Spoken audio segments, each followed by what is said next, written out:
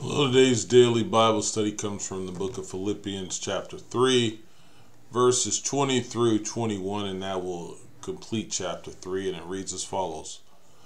But our citizenship is in heaven, and we eagerly await a Savior from there, the Lord Jesus Christ, who by the power that enables him to bring everything under his control will transform our lowly bodies so that they will be like his glorious body.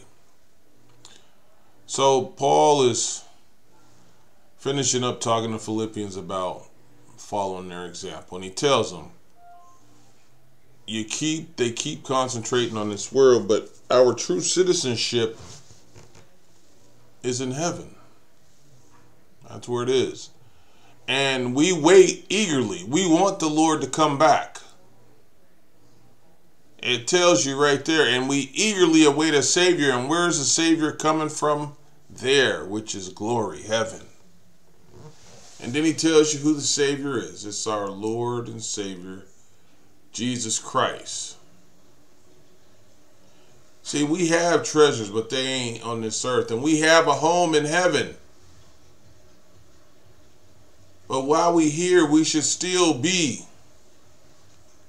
acting like we are citizens in heaven.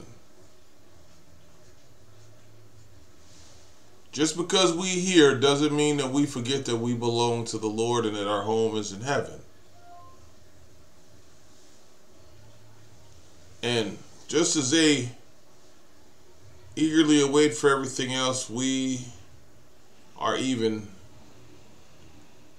waiting for the Lord that much more. We want to get through with this suffering. We want to get through with death. We want to get through with pain and anger.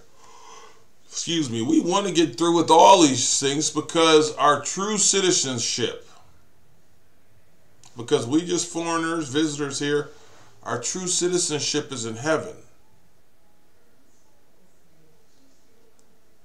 And we waiting on our Lord and Savior, Jesus Christ. And not only are we waiting on him, but he's going to do something to us, because it says he will transform this body to be like his glorious body. There's nothing on earth, there's no one on earth, that can do this.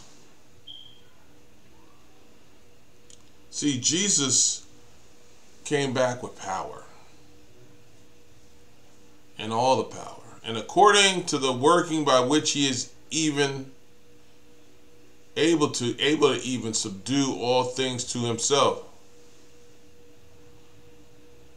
You know that, remember that song, I Got the Power? That's God's song. He has all the power.